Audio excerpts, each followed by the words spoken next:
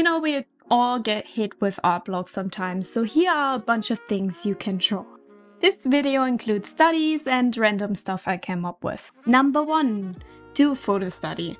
These can be very relaxing to do when you feel low on creativity, and just focus on improving your observational skills and replicate a photo as close to the original as you can.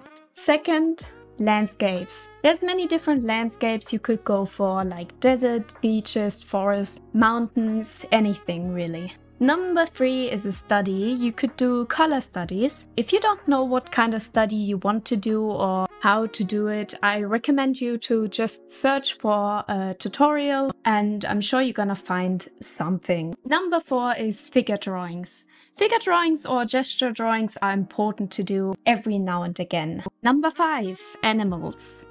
They are cute and fun to draw. Number 6 is clothing. Learn how to draw different styles in clothing. You can go and study clothing from a fashion runway or traditional clothing from different countries, whatever you're interested in. When we're on the topic of clothing already, number 7 is fabric studies. Learn how to understand fabric and how it folds and stretches. Number 8 is tarot cards. Tarot cards have a lot of symbolism and interesting composition and poses, so they give you a lot to work with and to learn from. Number 9 is a perspective study. Practicing perspective is important and will help you to visualize your drawings in a 3D setting. Pick a grid and practice drawing in it. Once again, as with the color study, if you don't know how to make these studies, just search it up. Start with something simple. Number 10 is buildings. You could just go outside and draw buildings in real life, or search up some references that you like. Number 11 is expressions. This helps with getting rid of the stiffness of the expressions in your art and same face syndrome. Don't worry if your practice drawings kind of look a bit like they belong in a mental asylum. It's kind of part of practicing expressions. Number 12 is lighting. Experiment with various lighting scenarios to understand how it affects the mood and atmosphere of the artwork. Number 13 is a Draw This in Your Style challenge. These challenges give you a base to work with and help you support other artists at the same time, so it's a win-win. Number 14 is a dot drawing. You need to be patient, but the results look great and it's honestly fun to do your shading like this. Haven't done it in forever, but they are fun. Number 15 is trees. Search for a few different sorts of trees and practice drawing them. Number 16 is weapons. Try to draw a few different types of weapons, from fantasy swords to guns and crossbows. You could even do some sci-fi weaponry. Number 17 is character sheets. Make a character sheet for your OCs or just practice making one of these to help you with consistency in your designs. Number 18 is the most fun one when you have art block, because it's random shapes, 100% drawing and 0% brain. These are the most fun, to let your hand do random shapes and maybe draw something when you recognize something in the pattern, but otherwise just go ham. Do something. It doesn't have to be a perfect drawing all the time. Number 19 is the lives. Mostly done with fruits, but any object will do. Set it up and analyze the lighting and shadows and colors, but you can also do this in black and white. Number 20 is water. Practice drawing water. It could be waves or still water in a lake. If you are having a hard time understanding how water works, maybe search up some artists who specialize in it and watch their progress. Number 21 is plants. There's so many different plants and flowers with all kinds of shapes and colors, like cacti, moss, orchids, tulips, forget-me-nots. The list is honestly endless. Number 22 is shadow study. Practice shadow placements. If you place a shadow wrong, people might not be able to point out what exactly it is that's wrong about the drawing, but they will be able to recognize something is off. Number 23 is a texture study. Explore various textures from rough surfaces to smooth gradients and practice rendering these textures realistically. Next we have composition. Learn how to lead people's eyes with composition and practice arranging your figures and points of focus with it in mind. Composition is also very fun. Just take some of the composition guides and then try to model your artwork off it. Number 25, fish. Any kind of fish, deep sea creatures, Nemo, it doesn't really matter. They're cute and they are fun to draw. They're also pretty simple, so if you have art block, this might be a fun little thing to do. Number 26 is shoes.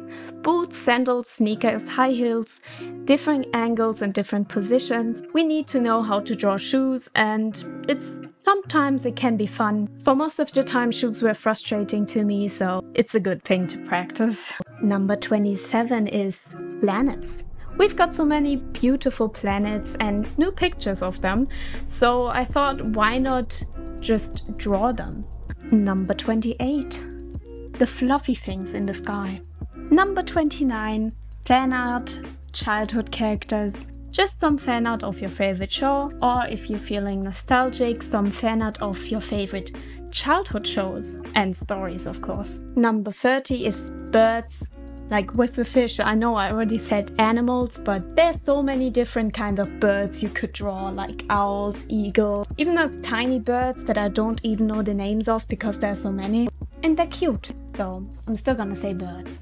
Number 31 is do a value study to balance your usage of light and dark values. The next one I came up with, and I actually never did, but I thought it would be fun. Draw random places on Google Maps. Just hop on Google Maps and draw random places you will drop yourself to. This sounds fun. Like, I never did it, but honestly it sounds a lot of fun. Draw your own house. I don't only mean to draw your house from outside, maybe draw your room and your living room, anything that you would like to have drawn once. Next I got draw your childhood photos. This can be very nostalgic, and some of these photos that you have of yourself as a kid may not be the best quality, or you just want to this could also be a very great gift idea for anybody. Number 35 is draw months and seasons as people. Make characters based off how you think the months, seasons, maybe even weekdays would look like as people. Food. Yummy.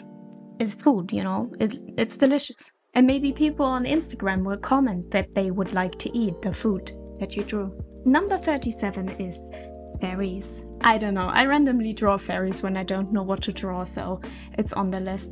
Number 38 is actually a series I did. It's drawing zodiac signs. Illustrate each sign and add the symbols and characteristics. Number 39 is a cityscape. I don't really do these that much, but you could even come up with some sci-fi or fantasy city. It doesn't have to be a realistic one, and maybe it's fun for you, I don't know. The next one is monsters. Come up with some creatures and maybe draw something scary. Number 41 is try out new brushes or materials. This is honestly just fun because you can play around with them, and maybe during that time your art block will loosen and you can draw like a normal person after that again without wanting to hack your hands off. Memes. Drawing memes is just funny. Number 43. Songs. Draw something inspired by any of your favorite songs. When I listen to songs, my head goes full creative mode and just generates a music video in my head. So even though I can't animate, I could draw like something inspired by a song. Number 44 is fairy tales. Classics. You can make your own drawings inspired by them, or even some fairy tales that are from your culture that not a lot of people outside know about. Number 45 is cars. Now I know not everybody of you might like to draw cars, but there's so many models to choose from, and maybe you do have a dream car, then just draw it. Number 46 is doodle your daily life. This is actually Ed Miard's idea. This is a great idea to just draw even the most mundane things that go on in your life. Number 47. Follow a Bob Ross tutorial. We love Bob. He'll probably make you feel better about drawing in general. Number 48 is redraw an old drawing. Take an old artwork and reimagine it in your current skills and style. This is always fun to compare how far you've come. The next thing I have for you, dreams. If you still remember what you dreamt, maybe just draw your dream. You need to remember what you dreamt to draw it. So maybe if you're a person who doesn't remember, you could also draw what you are dreaming to be one day. Okay, the last thing I have for you as an idea on what to draw is a map. Make a fantasy map. You can throw rice on your paper and then shape the outlines of it to get the continents down, or you can just draw random shapes and after that decide where cities are gonna go, where the mountains are, or where the forests are, and you can draw them in.